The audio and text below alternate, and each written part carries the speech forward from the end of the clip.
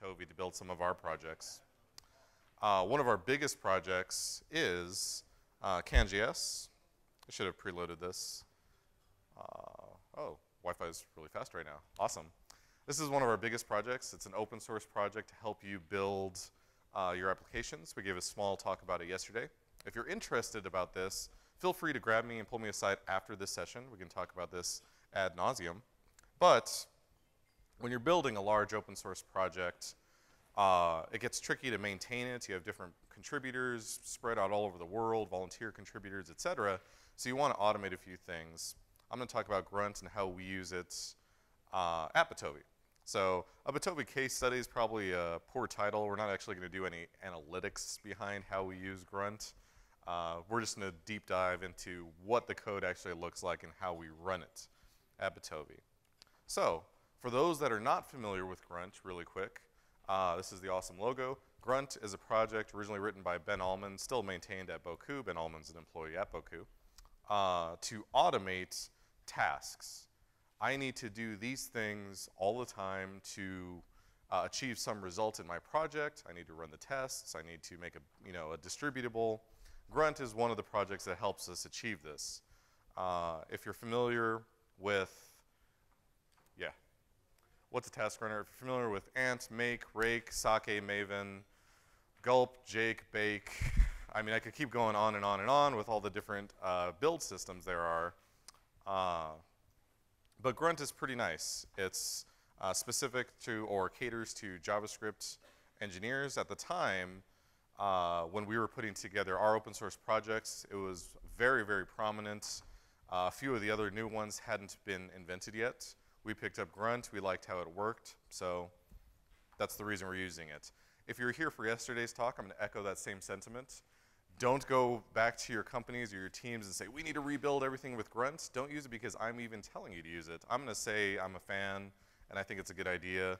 But educate yourself about the tools and what options you have, and then make the choice based on your education, not on me saying pretty words. So what does a task runner even do for us?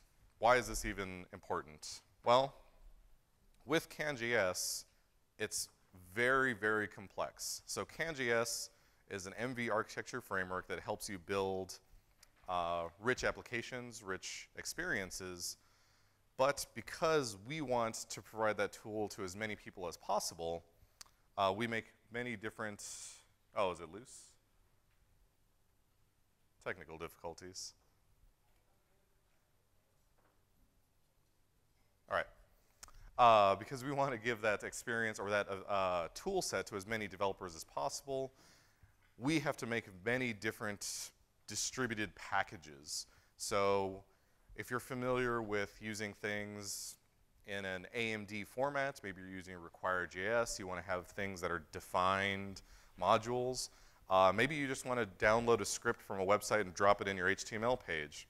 Maybe if you're using a different kind of loader, if you're using something that can parse ES6, or if you're using something like Steel or Browserify, you're going to want a common.js or different syntax packages for whatever your application provides. We write CanJS with Steel, so now we're starting to write things in ES6. That doesn't mean you have to use ES6. It's our job to build an AMD version and a common.js version, et cetera, et cetera, et cetera. This also means we have to test every single one of those versions to make sure we're exporting things in the right way. So when we write a test, it's not just used once, it's used n number of times over n number of browsers, or m number of browsers over o number of operating systems, whatever we want to deliver on. So maintaining an open source project like CanJS or jQuery requires a little bit more than just don't forget to run the tests. So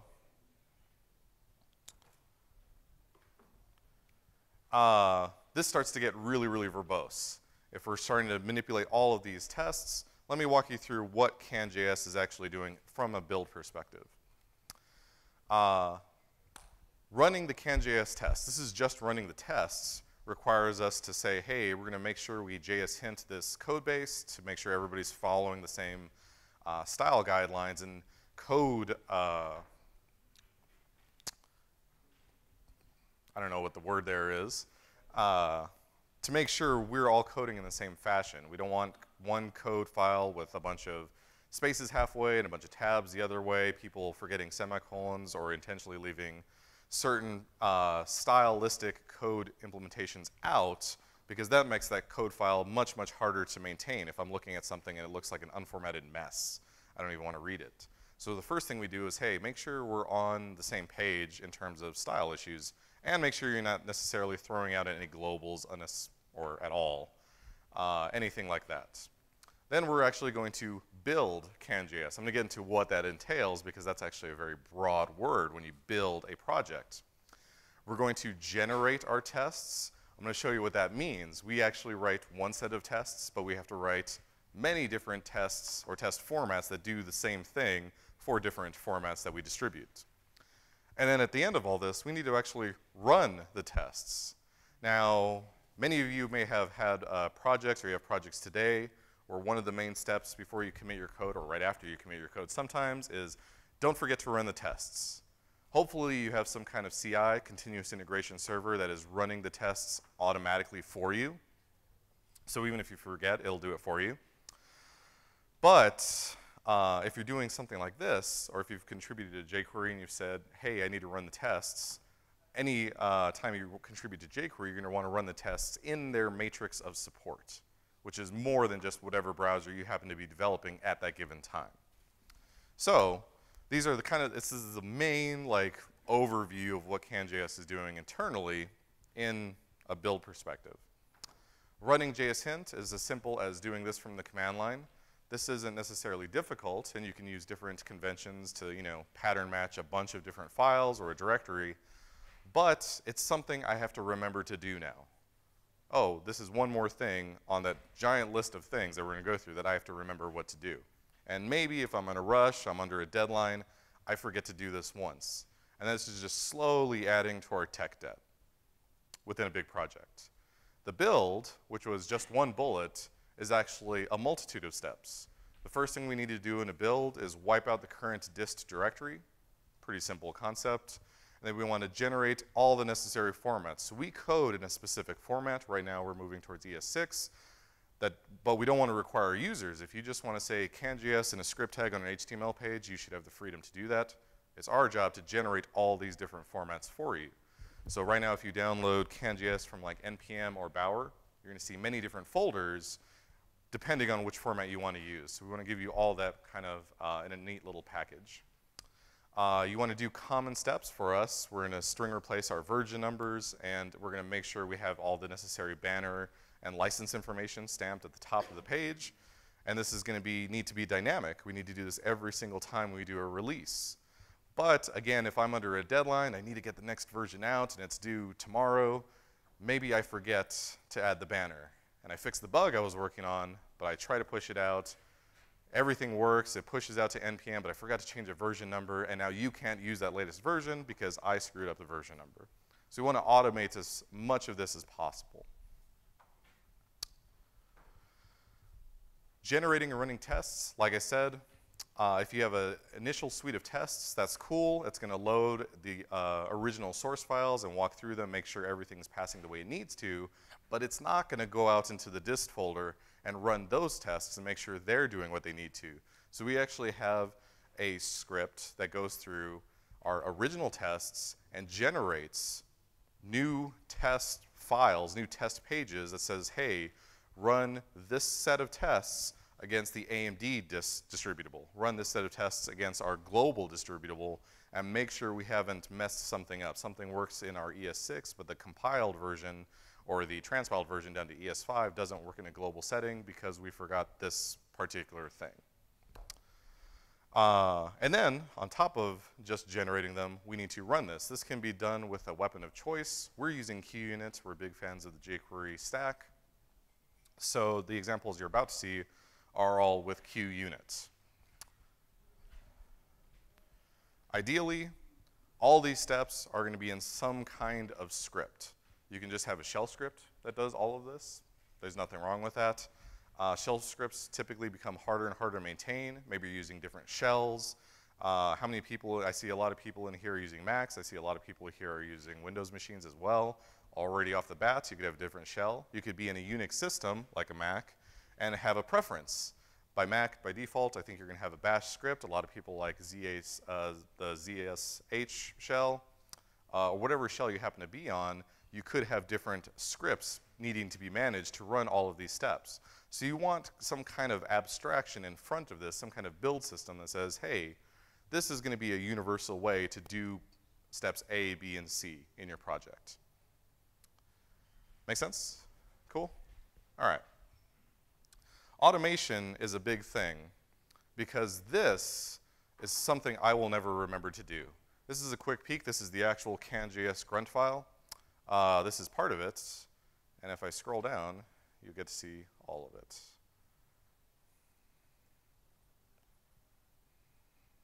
Okay. Don't worry about everything that's in there.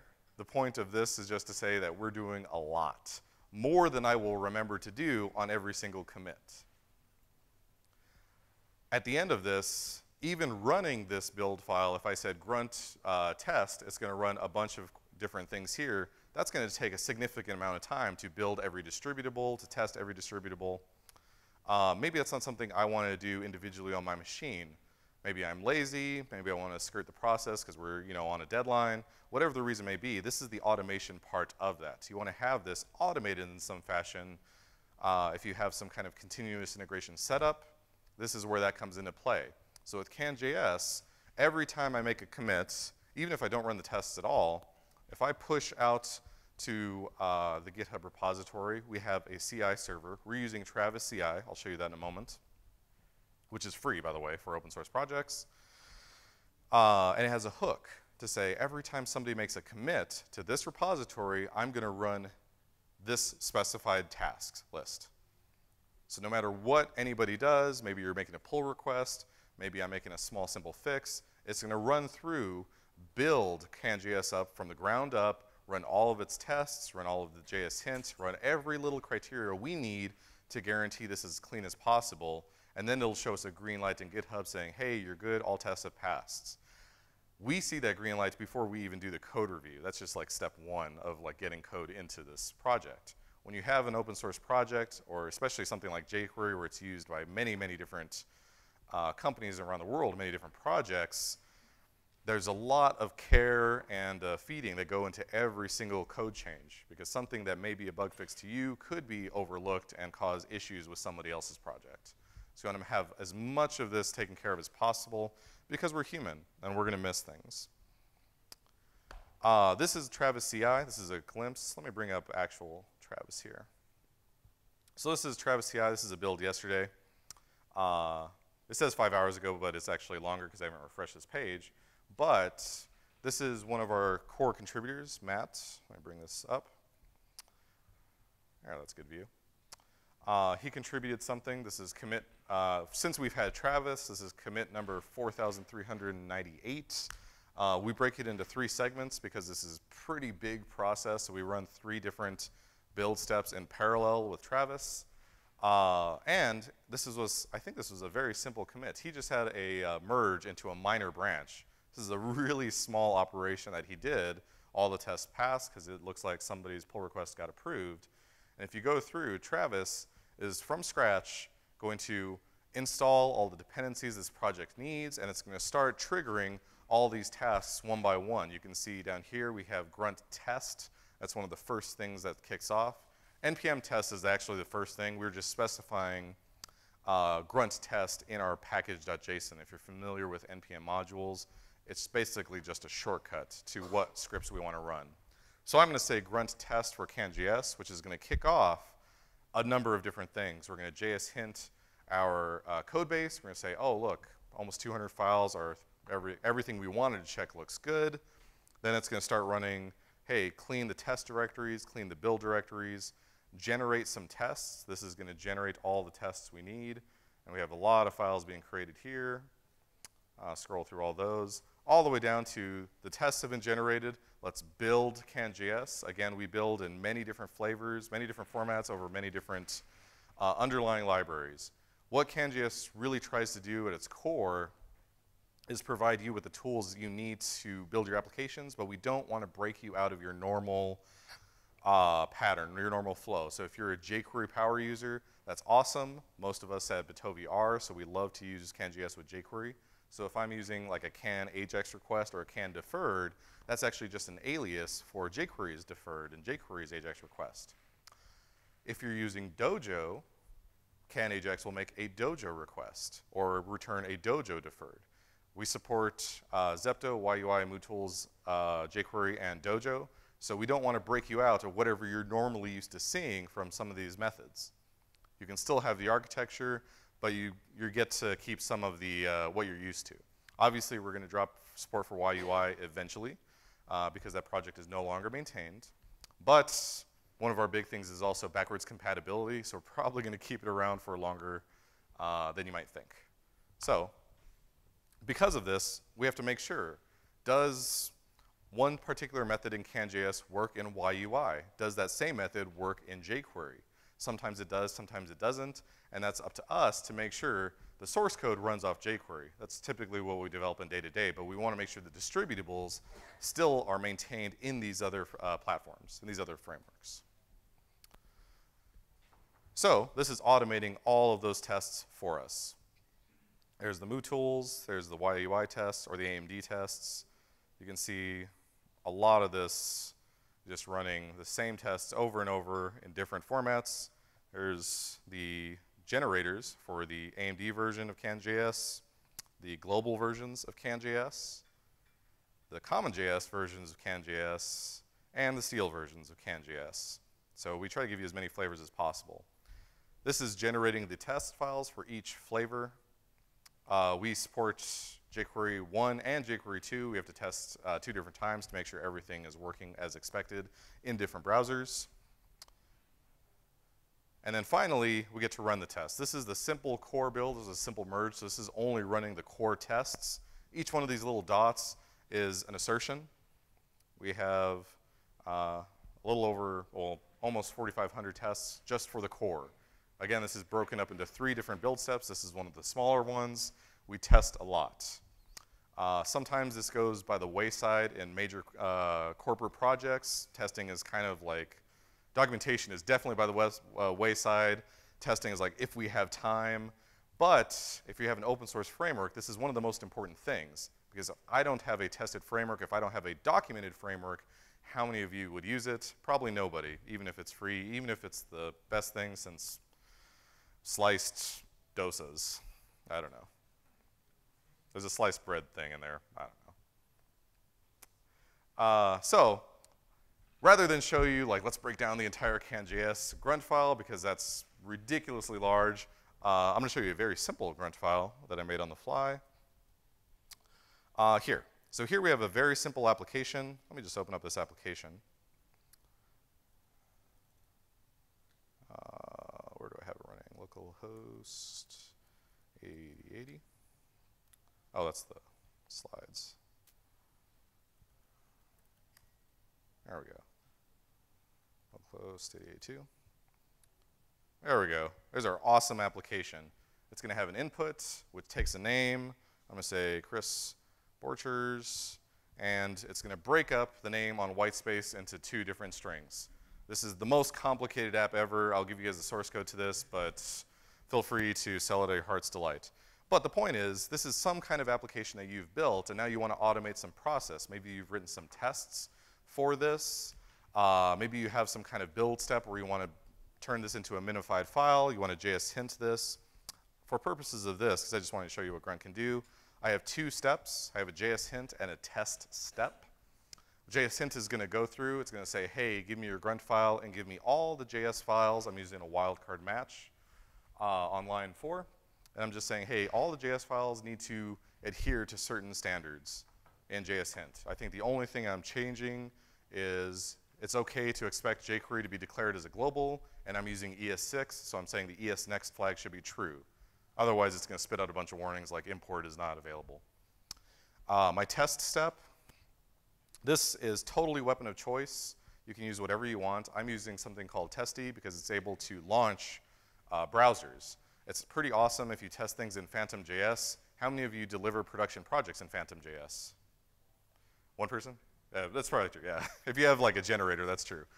Typically, we don't, right? If you're building a node tool that runs in Phantom behind the scenes, then you do deliver things in Phantom.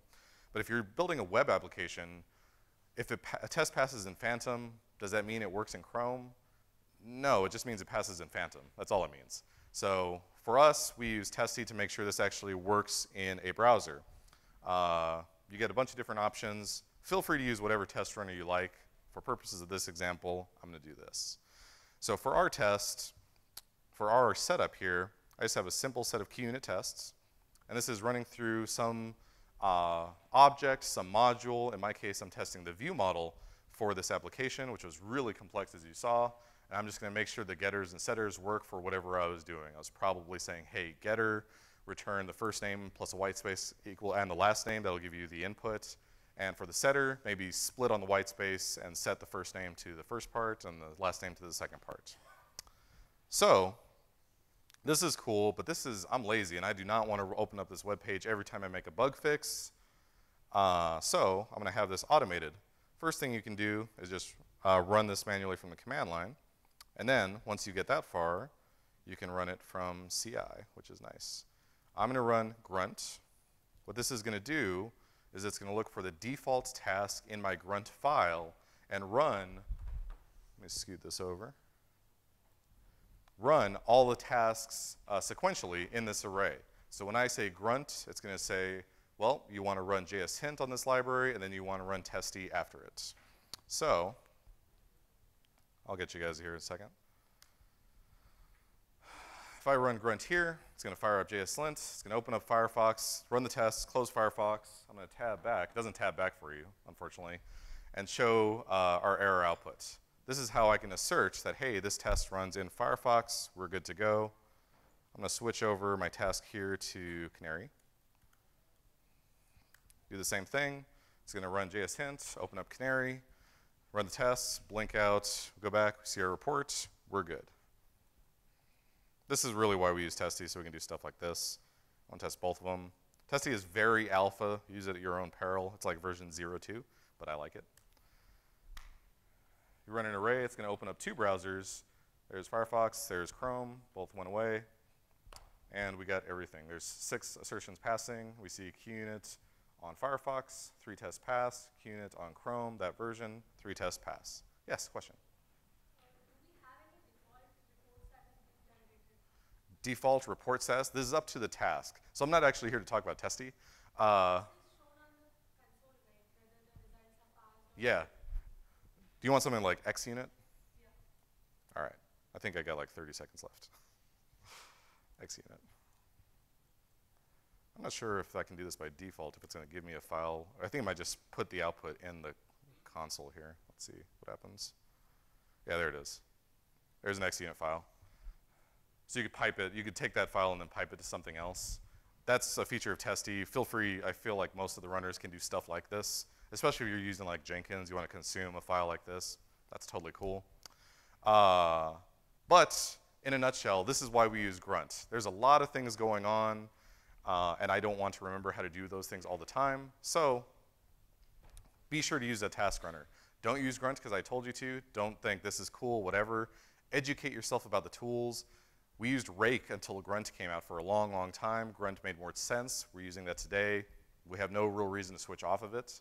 But educate yourself about the different tools out there and make your own educated decision. Yeah?